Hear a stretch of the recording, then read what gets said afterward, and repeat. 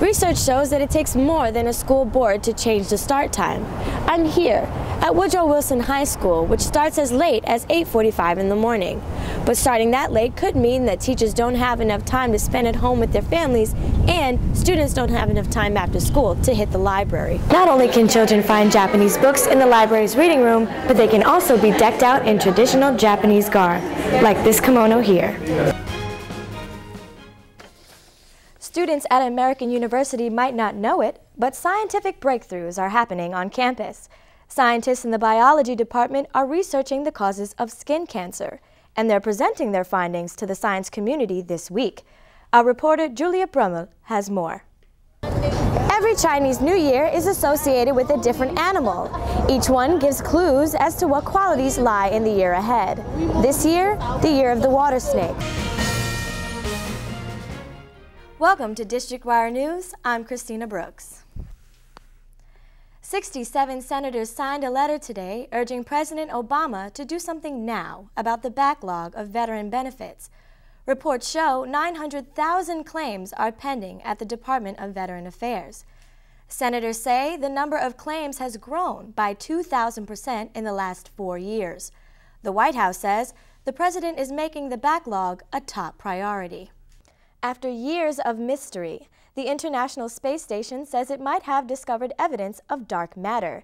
It's invisible to the human eye, and it makes up about 25% of the universe. Scientists say the results only support one part of a complex theory of gravity, but they're optimistic. More information will be available in a few months. Thank you, Jordan. I'm joined here by Frank Fitzmaurice, Director of Technology Services at American University's School of Communication. Frank, thank you so much for talking with us today. So this has gotten so big that Nielsen even has added a new zero TV household category to their surveys. Since people aren't watching on TV anymore, can you tell me a little bit about the trend? What's going on? Zero TV is a really interesting one. These are people who have no cable, no satellite, no other external TV connection in their households. The numbers are huge. In 2007, there were 2 million zero TV households. Today, there are 5 million. That's huge. This is if they're sitting at $10, $20 a month. They're going to stay pretty close to that because they can't really rise that much. Okay, so since those costs are low, what about the gadgets? What's the future like for the gadgets that we use to watch these programs? Well, the gadgets are interesting. Right now, the industry is trying to figure out what screens to produce programming for, because people are watching on multiple screens. They're watching on televisions, fewer and fewer of them. They're watching on their computers, their laptops, their tablets, their telephones, whatever.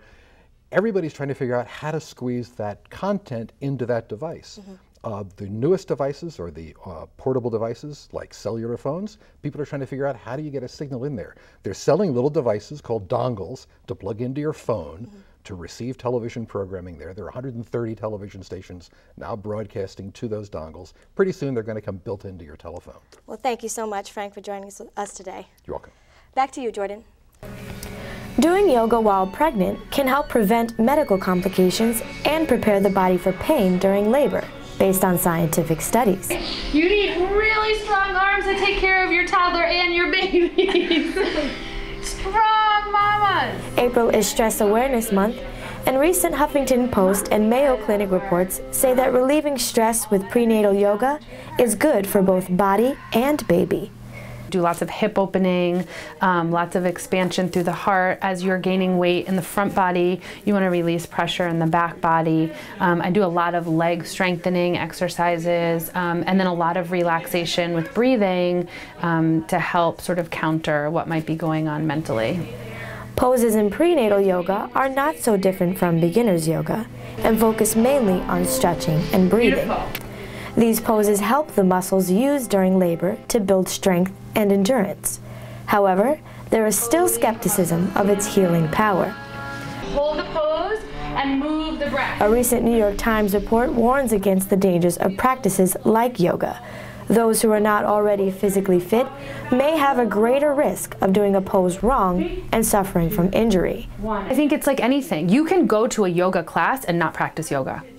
because you're not there. You're not present with your body. You're doing what other people are doing. You're doing what the teacher says that you need to do. You're pushing, you're sweating, you're not breathing in a way that feels authentic to your body. But prenatal yoga classes held in small groups offer more time for instructors to focus on proper form.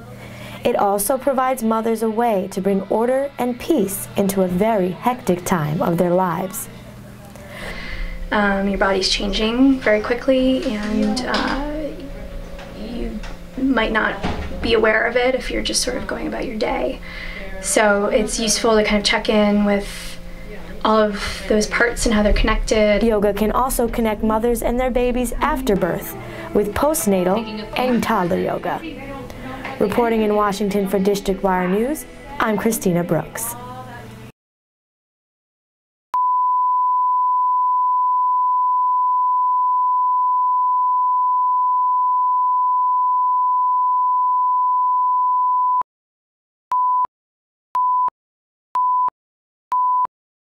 Howard and Anne Arundel counties in Maryland just joined Fairfax and Montgomery counties in thinking about starting school later in the day.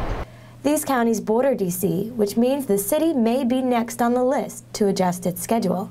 School leaders discussed the possibility of later start times at a conference for the National Association of Secondary School Principals last Friday. What we're finding is students who have adequate sleep, along with these other pieces of physical activity and good nutrition and regular activities in their life, are more likely to have better academic performance. Parents across the area say they have to battle with kids daily who have developed unhealthy sleeping habits. The only way that my kids were able to get 8 hours of sleep was in 2 shifts. They would come home from school after their activities, take a nap for 3 or 4 hours, then they would wake up, do their homework, stay up late, watch TV, talk to their friends, and do all those things. And never, their rhythms were such that they couldn't get to bed before 2 o'clock in the morning, 1, 2 o'clock in the morning. Zombie-like walks to the bus aren't because of a bad attitude, but because of science. Right after puberty, hormones in the body don't allow teens to fall asleep until around 11 at night. The body also stays asleep until after 8 in the morning, even if a kid goes to bed early. Research shows that it takes more than a school board to change the start time. I'm here at Woodrow Wilson High School, which starts as late as 8:45 in the morning. But starting that late could mean that teachers don't have enough time to spend at home with their families, and students don't have enough time after school to hit the library. While no set plans have been made to adjust school hours, maybe the thought of a later wake-up call might just help teens rest a little easier. Reporting from Washington for District Wire News, I'm Kristina Brooks.